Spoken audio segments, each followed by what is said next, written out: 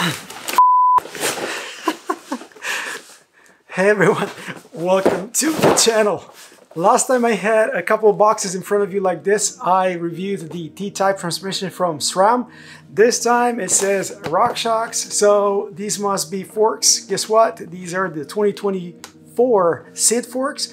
Let's check them out. Thanks to my friends at the Bike Zone in Mississauga, I have with me today both the SL, the 32mm stanchion fork, and the SID Ultimate. This is the 35mm stanchion fork. So in this video, we're going to be talking about the design changes, that they've made to the new forks. And I'm also going to try to answer some of the questions that you might have at the end of the video. So stick around and let's start quickly with unboxing of these two forks. We're getting a new box design from RockShox, but as expected, at one end, you're going to have the details of the contents, part numbers as usual, nice and big at the top. Here is going to specify what you have. This is the SID Ultimate. Bottom one is the SID SL Ultimate, and as usual, their forks are made in Taiwan. Inside, we're getting almost the same things. You see one of those flexible RockShox fenders. You're gonna get zip ties for it. You're gonna get a star nut, and that's when the commonality stops between the two. That's the SID SL. You have again fender, star nut, and the zip ties, and that's pretty much all you get aside from a RockShox sticker. Obviously, here's the fork. Interestingly, on the Ultimate, you're also getting a couple of volume spacers, and you also have these two tiny brackets and the associated screws. More about that in a second. I used to think that the only difference between SID and SID SL is the stanchion diameter. However, there's only two things that are common between the two.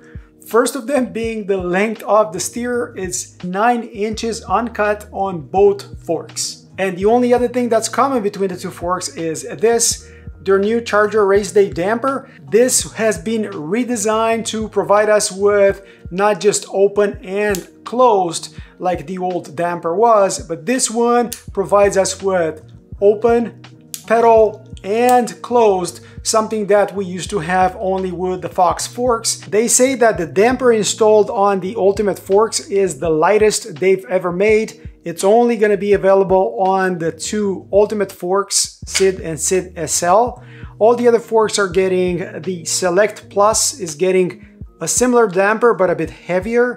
Then you're going to have the Select forks that are going to have the Charger XC, and they're also going to have what's called a base model SID. That one is gonna get the Rush damper. By the way, only the Ultimate and the Select forks are gonna be available in the stores. All the other ones are gonna be installed on new bikes. How is this different from a FOX Fit4 damper, for instance? The Fit4 damper also has an adjustment for that open position. As you can see here, this one doesn't have any. Another thing that is common at the first glance is the CSU. You can see the crown at the top, heavily machined on these Ultimate forks. However, if you pay close attention, what you're gonna notice is that the two legs on the SL fork are quite a bit closer than they are on the SID Ultimate. That design was introduced by FOX with their Stepcast series of forks. Interesting to see it in the RockShox lineup right now. Do you guys mind that type of design with the fork legs closer together? I kind of like the beefier or standard look of something like this SID Ultimate. This looks like a mini Pike, like I said in one of my reviews. Moving down on that right leg, you're gonna see that these are 29er forks. They only exist in 44mm offset, but they do come in more options for travel. SID SL now getting that 110mm option that wasn't available before. As for the SID, this one is 110 and 120 that was available with the 2021 version. If you were to come down here at the bottom, this is where you're gonna see the same adjustment for your rebound. It's done with that tiny Allen key that is inserted at the bottom of the fork. And something new for RockShox on the SID SL only, you're gonna see these cutouts on the lower legs, something that FOX has done again with Stepcast from the get-go. So lowers on the SL are different than the lowers on the SID. And if you look at the machining around the arch, you're gonna see that even that is different between the two forks. The SID Ultimate provides you with the 2 attachment screws, so you can install one of the RockShox fenders, the hard ones. SID SL with the legs closer together doesn't get that option. Another difference in the lowers is that while the SID SL accepts 160mm rotor as a minimum, this one only accepts 180mm as a minimal rotor size. So if you were a weight weenie that want to save every gram, again, one more reason to select the SL. As expected, with these cross-country forks, you're getting a Maxell Stealth Thru axle. Also, if you look carefully here at the bottom, you're gonna see that these are torque cap compatible. But if we are to look at the SID Ultimate, they are torque cap compatible. However, you also have that little hole.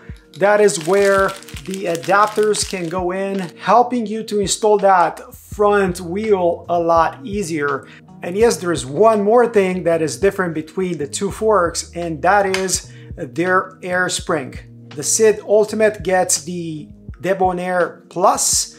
The SL doesn't get that. And if you're wondering about the buttercups, they do not use the buttercups with these forks. What else is new here? Oh, interestingly, if you were to read on their website, you're gonna have sag gradients. Yes, that's something that's unique to RockShox. Well, you guys tell me, where do you see sag gradients on these forks? There's no sag gradients absolutely anywhere here. The only thing you see is max travel, which is right here at the top, and then Debonair. But they had that in the past. What happened? It was unique to RockShox. And there's one other thing that's not visible. The stanchions are a bit longer by 25mm or so, and that provides them more bushing overlap here. I don't know how they're talking about that as a feature. I think it might be just the fix for the previous generation 35mm SID Ultimate, the ones that were having a lot of issues with play in the bushings. We've been using their 2021 version of the 35mm, but that is the SID Select. It worked very well for us. We never had an issue with that fork. Actually, that's one of the best cross-country forks that we've ever used on our bikes. Despite the longer stanchions, RockShox managed to actually reduce the weight of the SID Ultimate, and they increased the weight of the SL by a few grams. How many grams are we talking about?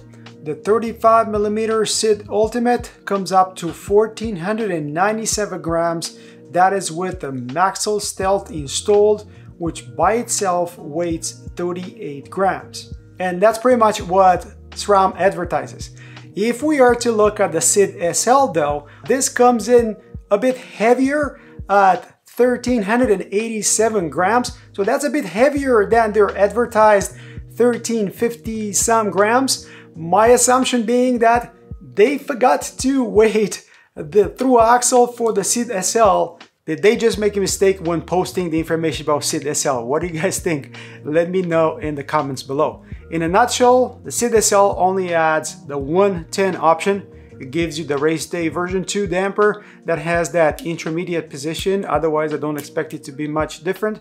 And it adds a few grams, most probably because the extended stanchions that provide you that extra travel. The bigger changes are on the 35mm SID. It is the many improvements to the chassis itself. And I'm talking about probably the more linear air spring here with the increased volume on the negative and positive side. I am talking about the new race day version 2 damper, and it shaves a few grams, pretty much bringing this on par with that FOX 34 Stepcast.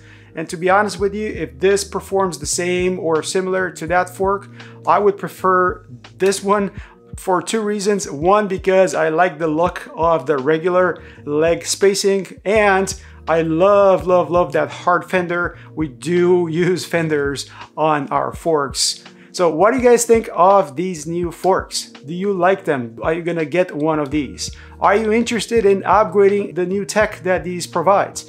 Just keep in mind that the only thing that is backwards compatible is the damper. Nothing else can be installed on the 2021 forks. I'm talking about the new Debonair Plus. This is not compatible with the old forks. As for the SID SL, there's nothing changed on that one. So again, not worth even trying. What are you guys gonna do? What do you think about these new forks? Let me know in the comments below. If you liked the video, don't forget to like, subscribe, and comment. And until next time, hope to see you folks on the trails. Cheers, guys. Cheers. Damn, these are big. Oh my God. Hey everyone, welcome to the channel. Let's see what I have here.